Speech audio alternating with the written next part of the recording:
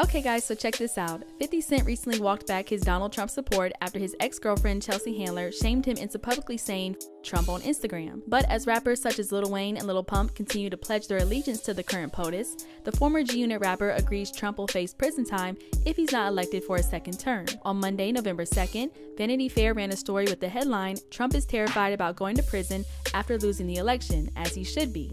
Seeing this, 50 took a screenshot of the article and wrote in the caption, "If he don't win, he going in, LOL." Trump has previously claimed he's above the law as long as he remains in the White House.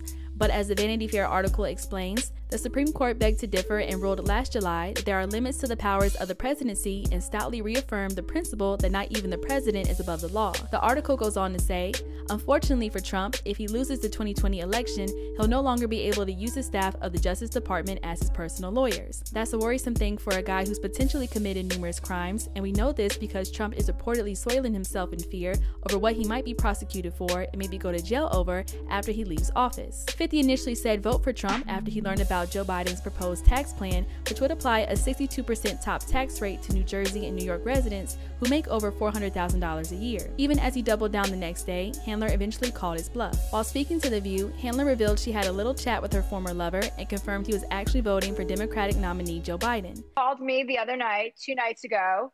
We spoke for about a half an hour, and I texted him, I DM'd him, and I said, can you please call me about this? I don't want this to be public. I really want to know if you're serious about supporting Trump. And so he called me, and he wasn't serious. He was just screwing around on his Twitter. He is supporting Joe Biden. He made that very clear to me.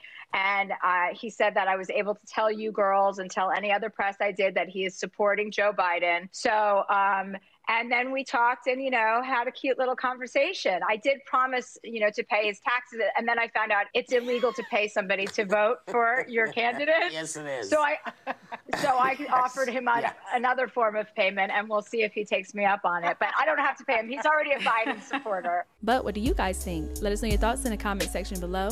Make sure to hit that subscribe button and notification bell to stay up to date on all of our new videos. And as always, make sure to keep it all the way locked to hiphopdx.com.